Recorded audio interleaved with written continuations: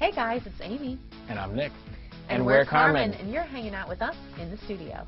See, I've been waiting all day for you to call me baby. So let's get on it. Don't you leave me broken hearted tonight. Come on, that's right. Hello was kind of a collaboration. I mean, we've got to write all the songs, which was a blessing. I think a lot of pop musicians today don't really get to write all their music.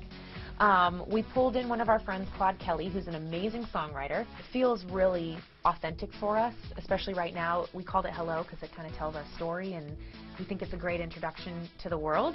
So the Broken Hearted video, the whole Broken Hearted concept is actually based on our meeting.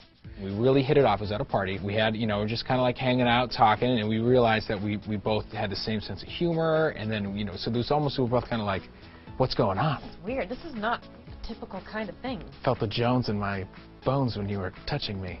Felt the Jones in my bones when you were touching me. Okay. Yeah, that's so weird when people that we kind of like idolize come over and be like, oh, I love you guys. I'm just kind of like, huh? What? We did the iHeart Radio Music Festival in September, and we were the only new artists playing, and we played both nights, so we were kind of just going around like, hi, I love you. I know. Hi, I love you. Hi, Nicki I love Minaj. you.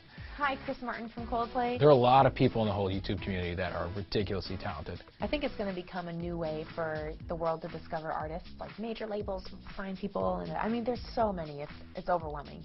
See, I've been waiting all day for you to call me baby.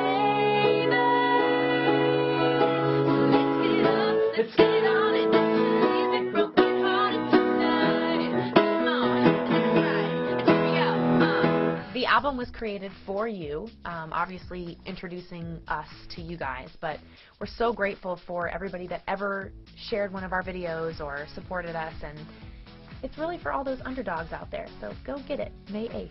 And take a listen.